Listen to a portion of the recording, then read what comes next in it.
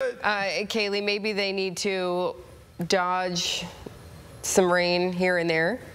Yeah, another wet day is on the way. Yeah, that's okay. Like not a total washout, yeah, though, right? I know, she's so sad about it.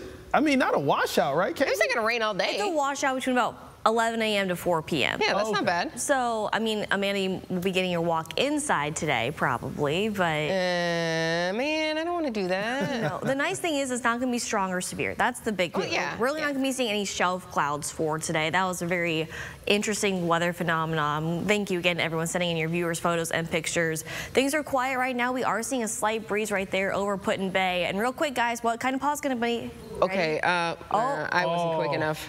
Oh, Ooh, almost. Bummer, doggies. Almost. Sorry about that. Yeah, today's overall a yellow paw kind of day. Eventually, those showers will clear on out later on this evening. Still seeing some cloudy skies. Temperatures fairly seasonal in the mid-80s. Look at sweet little Ginger right here. Ginger says, can we go outside and go play?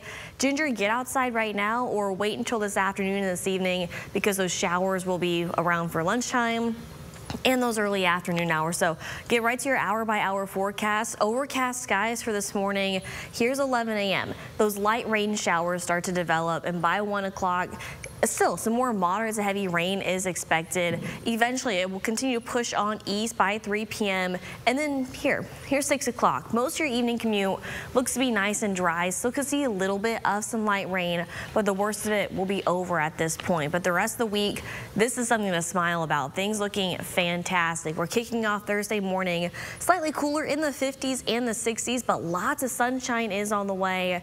And tomorrow will be one of the cooler days as we'll be seeing temperatures in the upper 70s and the low 80s. Very similar conditions for Friday.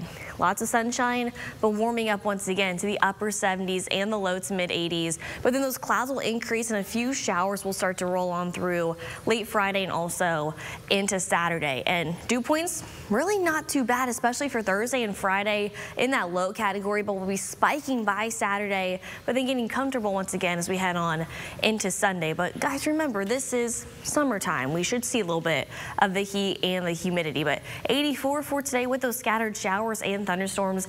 80 with mostly sunny skies by Thursday. 85 by Friday. Those showers return late Friday into Saturday, but then eventually clearing out the second half of the day for Saturday. Sunday, lots of sunshine, so you know the saying, sunny Sunday is back in the forecast. Right now, the coolest day is July 1st, which is next Monday. Upper 70s, but warming up upper 80s, even mid 80s by the 4th of July. All right, that looks very comfortable to me. It does. Not super hot, but comfortable. But like right in that range where it's tolerable. Yeah, the sweet spot there.